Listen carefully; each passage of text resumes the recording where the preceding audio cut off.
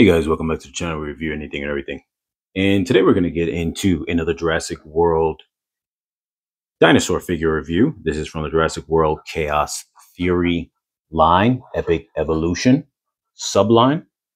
It's a wild roar type figure, or at least in terms of the action feature that it's labeled as. There's the Pachyrhinosaurus. Now, taking a look at the back really quick. Some of the other ones from the line. It has that same action roar feature where you roll the kind of roller disc and it will move its head up and down and make some sounds. That's actually pretty nice. The motion and the whole, it looks like that's how it would be making its roaring sound and whatnot. So I actually like that, and it's a nice, good sound. So the detail of the figure looks nice. Let me bring this up real quick before I forget, because I always tend to forget this. And QR code. The detail in the figure looks nice. The head looks nice. The crest, the little horn that it has here, everything on it. Its size is okay. I'm going to bring in Owen really quick just for a sense of scale. And of course he falls.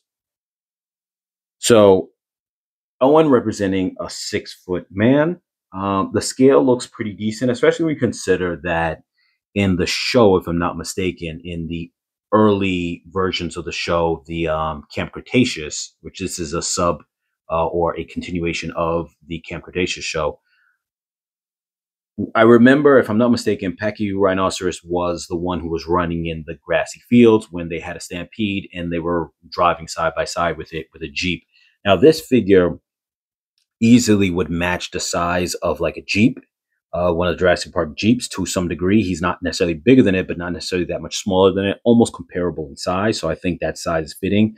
Then you consider that if he was standing next to one of the size of the little kids and how they looked compared to him, which would be maybe about to Owen's chest, it definitely would fit in that scale. Now, this one looks to be, in my mind, a little bit bigger than the old Triceratops body design in terms of its height.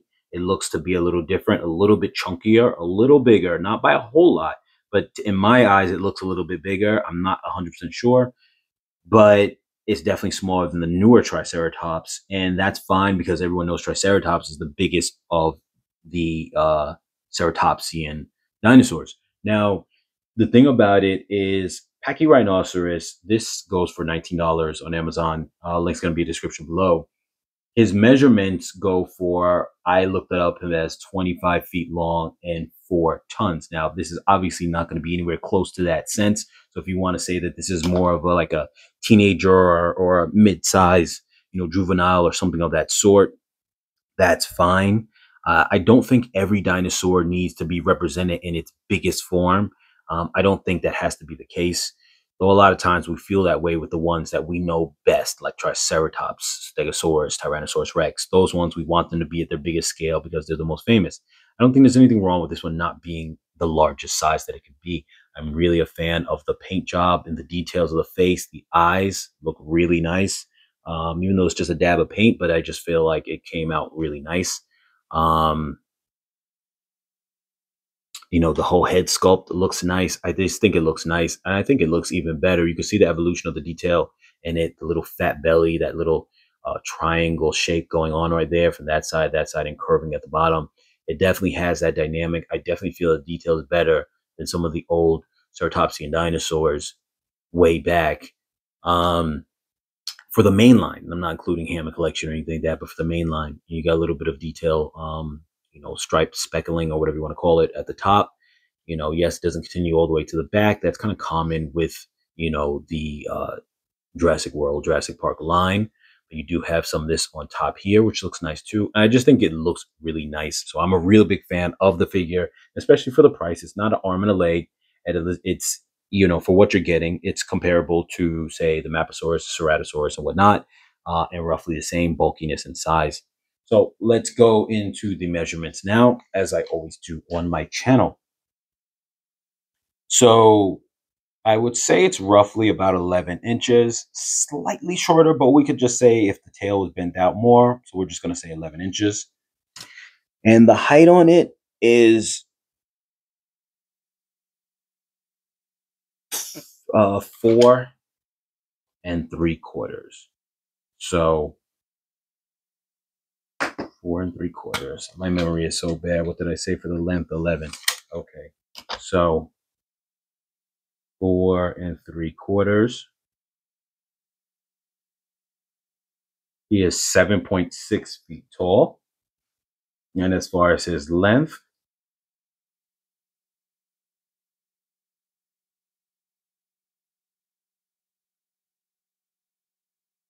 17.6. So obviously he's nowhere near the length that he's supposed to be at 25 feet long. And most depictions of Pachyrhinosaurus is very close in size to Triceratops, where Triceratops would be 30 feet in length and about 6 tons, somewhere in that range, 6 tons-ish. Pachyrhinosaurus being 4 tons and 25 feet long. He's smaller, but he's probably like a good 66% of the size of Triceratops.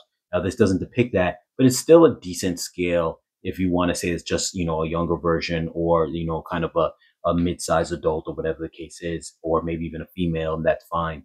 But I do like the sculpt. I do like the action feature on it. It does well on it.